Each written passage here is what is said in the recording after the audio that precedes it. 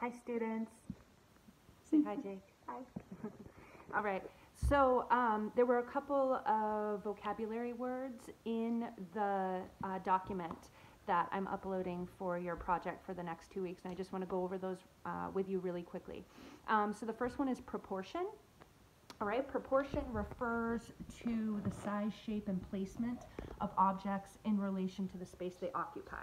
All right, so if you take a look at,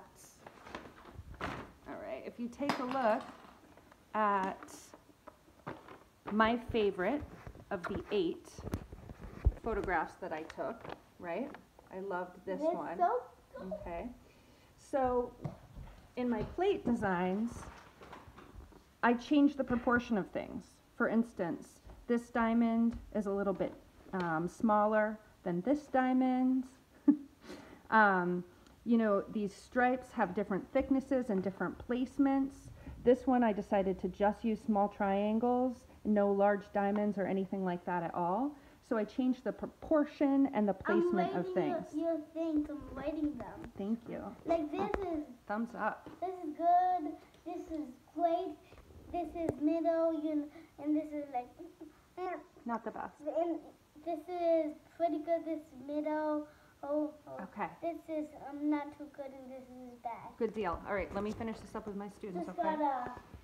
gotta. So you can change the proportion, right, of the different design elements that you find in the photographs that you take to create your 4-plate designs. We can also talk about the word composition. That's the placement of elements on, you know, any given plane, right? So, you know, it's how you arrange those elements, all right? And proportion is sort of the size, shape, and placement of those. All right, the next vocab word is balance, all right? So balance refers to the fact balance on one foot. Jake can balance on one foot, and balance refers to the fact that elements are given equal weight from an imaginary line down the center of the piece, okay? So there's 3 different types of balance. There's asymmetrical balance, which means it's exactly the same on either side. No, I'm sorry, that's symmetrical. So there's symmetrical balance, I'm sorry. That's where the composition is exactly the same on either side, right? Okay, and then there's asymmetrical balance. Can you hop off, please, bud? And this is more a sample of asymmetrical balance. It's not the exact same on every side, but it's still a balanced composition in the sense that there's darker colors over here, which weight it down a little bit more. There's lighter colors in the background here. It still works. It still looks good, and it still looks balanced. It's not like you look at the composition and you're like, there's nothing going on over here, and there's everything going on over here. That's not asymmetrical balance, right? Asymmetrical balance is when it's not the same on either side, but it still looks full, and it looks done, it looks complete, all right? Symmetrical is the exact same. So symmetrical is the exact same, that's right, son. Asymmetrical is when they're different, and then there's also something called radial symmetry, all right? And we work with that notion when we're making mandalas, and that's no matter which way you turn your composition in a circular way, the composition remains the same all the way around. That's radial balance, all right? And then the last vocab word is the rule of thirds, all right? And this is a very famous artistic theory, notion, strategy that's used in all different kinds of artwork, from photography to sculpture to drawing and painting.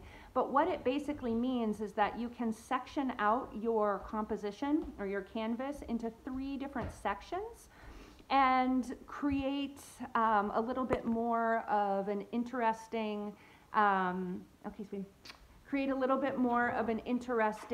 dynamic visual experience opposed to just having it in the middle. So here's an example.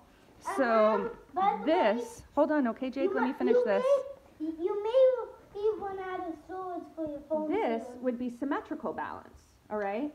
This is asymmetrical balance, and this is also utilizing the rule of thirds, because if you were to split up this composition into 3 sections, you'll see guess I could do it this way a little bit more. This is going to be in the in 1/3 of the piece, and then a different design is in the other 2/3 of the piece. All right, rule of thirds. You can also do it. Can you hop off the blanket, Jake? So I Can you say something soon? Can I say something soon? Yep, in just a minute. This would also be rule of thirds. It's at the top.